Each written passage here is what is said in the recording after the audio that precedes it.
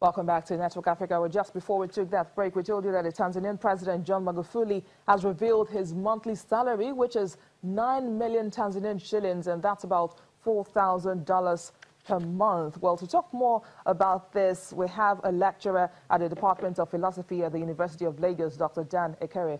Glad to have you on the program, Dr. Dan. Thank you for having me. So transparency seems to have been taken to another level in Tanzania, with the president declaring how much he actually earns per month. How do you see this action? I think that's a positive development, and I think it is something every country should emulate. But generally speaking, so far it has been said that the Tanzanian president has been very transparent, somewhat honest, to the extent that no form of fraudulent activity has been linked, to him. And so far, we've not seen this in Africa. We've always had presidents, even legislators, you don't know what they earn.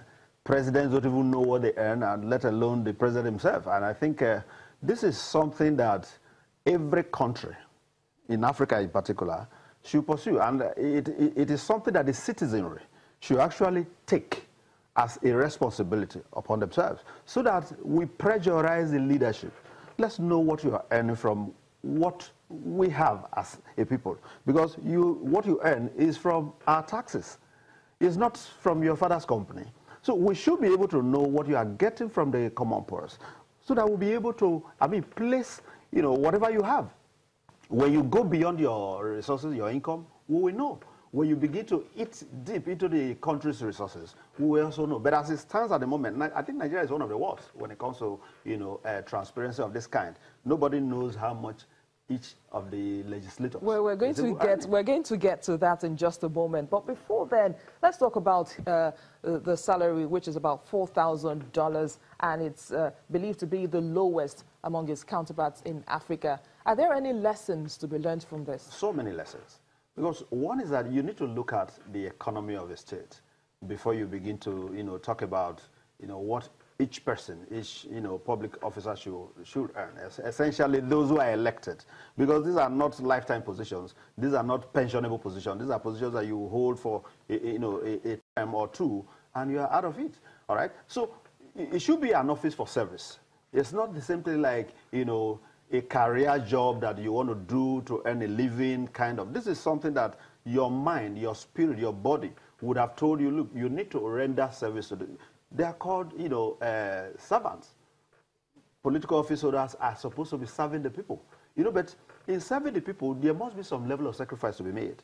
And that has to do with even what you take, what you earn from that service. But it is not the case everywhere. And I think that Tanzania is showing an example to the entire Africa continent from this particular, exercise. So do you advise other African leaders to, Of course. I think that has, in fact, here in Nigeria, it has been an issue. You remember Professor Isesage coming out to say that this is what each senator earns, this is what each member of the House of Reps earns, and there have been, issues here and there. The senators and the rest will tell you, go to the Salary and Wages Commission, and what stops you from just saying, this is what I earn? The president, this is the president we're talking about, not a minister, not a senator, not anything less. The number one citizen of the country has said that this is what I earn. And I expect that that should be the case. So that, because sometimes they make claims that people make demands on them. Why won't we make demands on you when your salaries, your income is so opaque? Nobody knows what you get. And from your lifestyle, it suggests that you are getting so much. So there will always be that need for people to make demands on you. But if I'm aware that you earn so little, I will not be asking for so much from you. And I think that is one thing that we need to, imbibe from this particular practice on this particular, part of the continent. Because Nigeria in particular, this is a critical issue that is creating a lot of problems. Because I cannot imagine that you throw a question to a senator, for instance, the spokesman of the Senate. How much do you, I remember, Sheikh Okibaloyi asking him, what's the name, is this Sabi or something, the senator? Yes, with due respect. Now, a simple question was asked, how much do you earn? And the next thing is, you go ask the Wages Commission. But do they have to reveal how much, What is wrong with that? What is wrong with it? Why do you think that, they have to tell us how much they earn. Yeah, you know why they have to tell us what they earn? Because so far, it has been said that the National Assembly, for instance, you know, has been having all manner of allowances and the rest of it. And the simplest way to solve that problem is to say, this is what I have. I don't have all the things you are saying. And in any case, these are public office holders, elected. These are not regular, you know, civil servants. Even the regular civil servants, their salaries are known. Each cadre will know how much each person gets. But so far, the political office holders, nobody knows how much they earn. And this is public fund, for God's sake. We need to know. We need to build confidence. We need to build trust. And what the Tanzanian president has just done is one sure way of building confidence. Because you are simply telling the world that this is what I'm worth. I'm not more than this. So that you don't begin to think that when you get to this office after me, then you'll be looking, you know, for so much. And I think that this is something that we must encourage our leaders. We must encourage our political office holders to do. Without that, they will keep siphoning money without anybody knowing.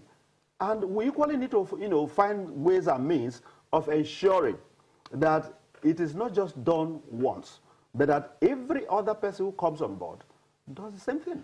Without that, we continue to lose resources in ways and manner we cannot trace. And in any case, how do you even discuss national activities without being able to, because I remember during President Obasanjo's tenure, he couldn't even tell how much any of the senators was earning.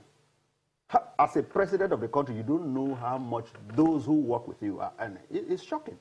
And I think it's ridiculous, really. Anyway, we'll keep our eyes on that and see if eventually they'll come on to tell us how much they earn. But thank you very much, Senior Lecturer at the Department of Philosophy, University of Lagos, Dr. Dan Ekere, for coming on Network Africa. Thank you. It's a pleasure. So was mine. Now, Kenyan opposition coalition NASA says the changes it insists are necessary to ensure a free and fair rerun of the presidential election this month is necessary. Well, last month, the Supreme Court annulled the presidential poll, citing irregularities.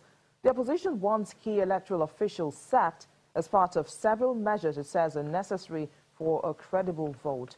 A NASA spokesperson, James Orengo, called on the coalition supporters to demonstrate on Friday, and previous protests have broken up by the security forces.